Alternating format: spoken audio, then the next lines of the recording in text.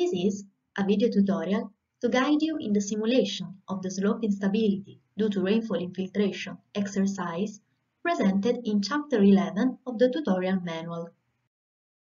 The objective is to make you learn how to deal with the implemented hydraulic boundary conditions, in particular the seepage phase and infiltration, to simulate the instability of an unsaturated slope.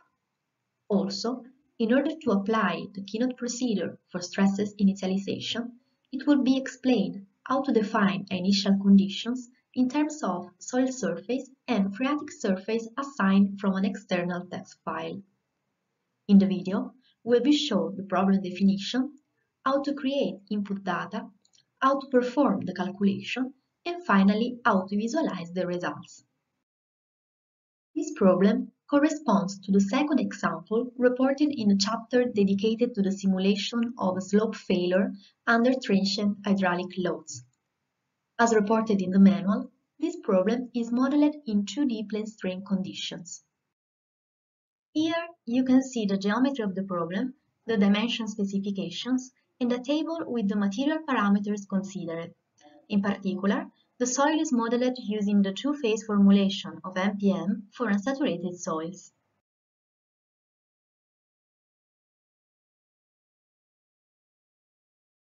Once opened the GIB software and saved the project, you have to select the Anura3D problem type from the data menu. So you can start to draw the geometry by writing in the command line the points coordinates that are reported in the manual.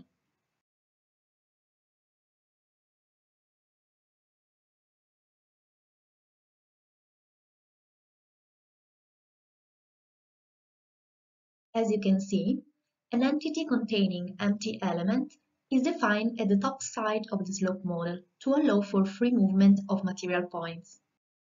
Based on the polygons that constitute the geometry, you have to generate the surfaces with the Create NURBS Surface option by selecting the edge of each polygon and press the S button for a correct assignment. At this point, you can define the material properties to assign to the surfaces. Enter into the material menu and create the material slope with the properties specified in the manual. This is defined as an unsaturated material two-phase with suction effect with the more Coulomb constitutive model. Notice that only during the initialization stage it is used a higher value of permeability to speed up the consolidation process, and a higher effective cohesion to prevent slope movements during this stage.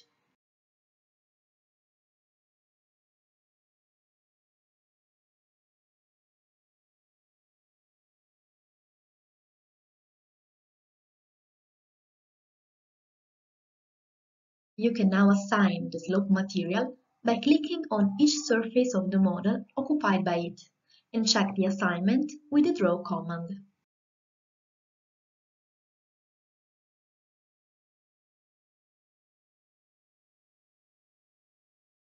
Next step is to specify the initial number of material points per element to each surface of the model occupied by the slope material. You can keep the default selection of surface and 2D single point formulation and choose 3 material points per element.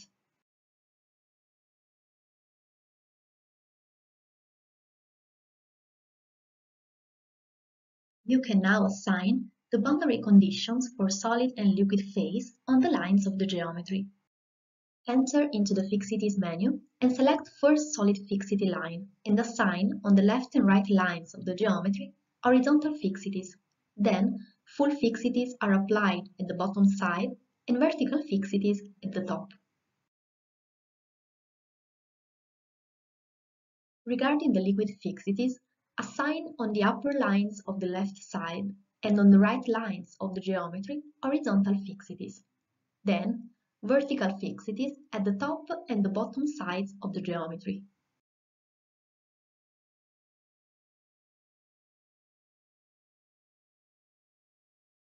Now, in the loading condition menu, select 2D liquid pressure, linear distribution, and insert the values reported in the manual. The aim is to reproduce a water level at the left end by applying an hydrostatic liquid pressure distribution on the left bottom line of the model. To perform the stress initialization with the Keynote procedure, it is necessary to specify the initial soil and phreatic surfaces. Select the condition 2D soil surface line and assign it to the lines of the geometry corresponding to the slope profile. The next step is to specify the initial phreatic surface that in this case is assigned from an external text file. First, create the text file by typing the values indicated in the manual. The first number corresponds to the total number of points, while in the two columns are listed the x and y coordinates of the phreatic surface. For your convenience, save the file in the project folder. Then, enter in the Initial Condition menu and select the option 2D Water Surface with Zero Pressure from File. Copy the external file path, including its name without the extension, and assign it on the surface including the slope material on which the initial phreatic level should be applied.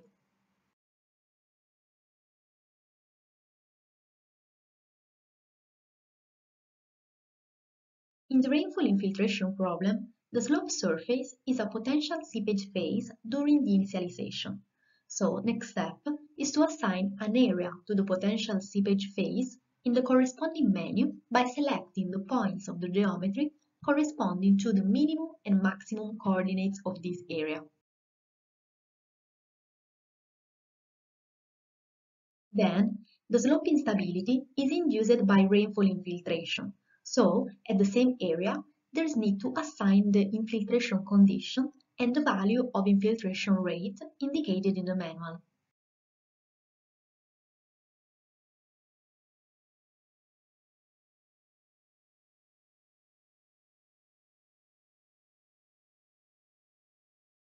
Let's go now to generate the mesh. Since this is a 2D model, be sure that in the mesh menu, the quadratic type is set to normal, and then specify the element type as triangle and assign it to all the surfaces of the model.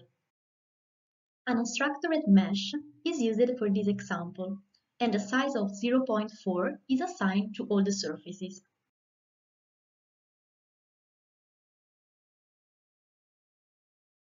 Now you can generate the mesh by setting the element size to 1.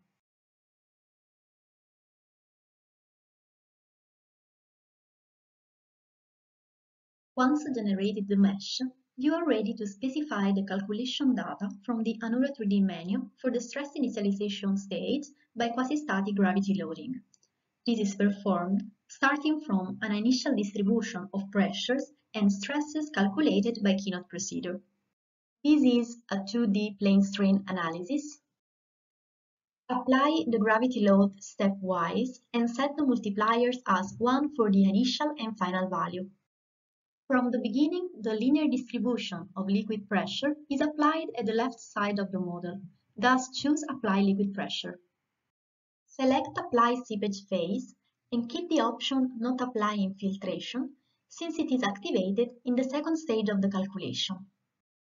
Apply the convergence criteria for the quasi-static calculation and set to 5000 the maximum number of time steps in order to reduce the computational time. Activate the mass scaling option and set the factor to 80. Apply an homogeneous local damping coefficient of 0.05. Activate the strain smoothing and the liquid pressure increment smoothing.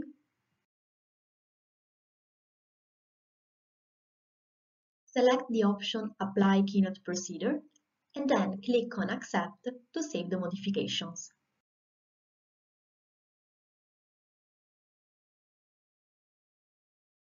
Now save your project and click on Generate Anura3D files. The files are now generated in the project folder. As you can notice, a new folder with A3D extension has been generated by GID. Inside, you can find all the input files necessary to run the simulation. There is also the calculate file that includes the paths of the project folder where to find the executable and the input files. So double-click on calculate to launch the first stage of the simulation corresponding to the stress initialization by keynote procedure and quasi-static gravity loading. To run the second stage of the simulation, in which the slope failure is induced by the rainfall infiltration, you need to modify the last CPS file that is generated at the end of the stress initialization stage, which is the CPS number 2. Then modify the number of load steps to 22, the time per load step to 1, activate the infiltration condition, switch off the quasi-static convergence, and activate the material update option. Then save the file. Now open the GOM file that includes the material parameters and modify the value of the intrinsic permeability liquid and the cohesion. Save the file and double-click again to calculate to perform the second stage of the simulation.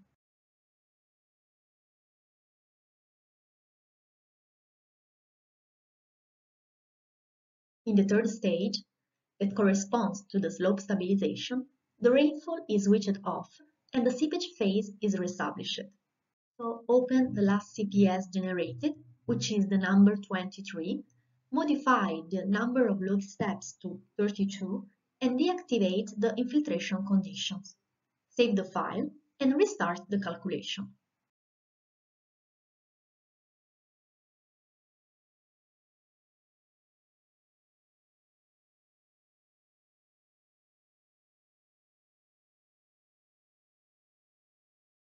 To visualize the simulation results, open Paraview software and import the output files with VDK extension generated by Anura3D in the project folder. They include the results of mesh data, scalar, tensor, and vector quantities.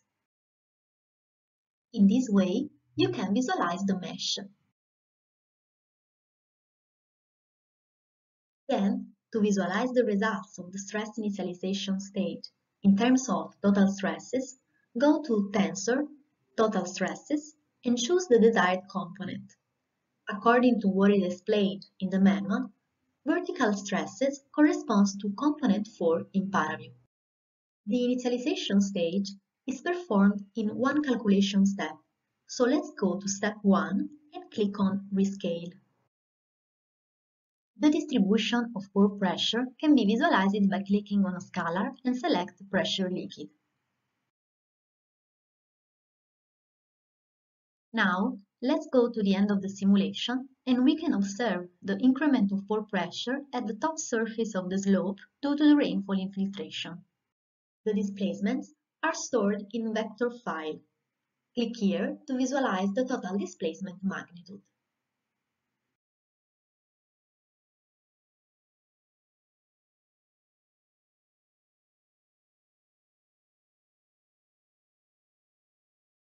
In this video, you learned how to model with Anura3D the instability of an unsaturated slope induced by rainfall infiltration. First, you learn how to define the model using GID. In particular, to apply a linear distribution of liquid pressure, assign hydraulic boundary conditions such as seepage phase and infiltration, and assign the conditions of initial soil surface and phreatic surface from external text file necessary to initialize stresses by keynote procedure. The simulation consisted in 3 stages, so you learn to perform a staggered calculation, and finally, to visualize the results in Paraview.